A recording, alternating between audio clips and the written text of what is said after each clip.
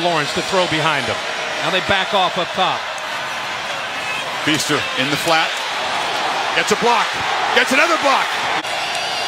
Lawrence needing 5. Has time. Backpedals and fires to Higgins across the middle of the formation. Lawrence is looking in the other direction and Lawrence trying to throw for it, and it's Renfro again. He's such a reliable weapon on third down. They move the 6 inside the 35. Dylan Moses looked confused there. 3rd and 7. Tide try to heat up the pocket, but it's a catch across the middle by Amari Rodgers, and he's wrestled down. Touchdown run this season. It's a shovel pass in the middle. Bama will get the football to begin the second half. Lawrence from the pocket. Long throw. You see the arm strength.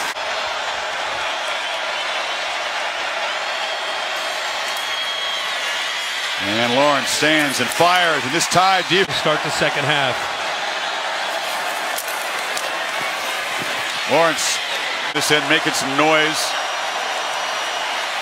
And backpedaling, Lawrence flips it open. Wide open. Justin Ross off and running. The Alabama native wins the foot race. And Clemson strengthens its grip. This year. 3rd and 13. Lawrence just launches. Freshman versus freshman. And Ross. They bring 5. Lawrence picks up the blitz. Delivers. And is that another circus? Lawrence with the rush coming.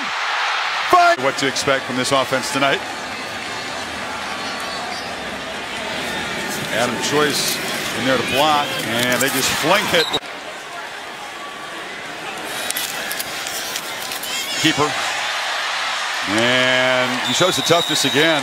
Just a late slide. For a while. But especially it's been the last 4 years. As Lawrence is potential shootout in a close game, not a blowout. It's Will Sweeney, the coach's son, who came in motion, but Lawrence is just keeping the football.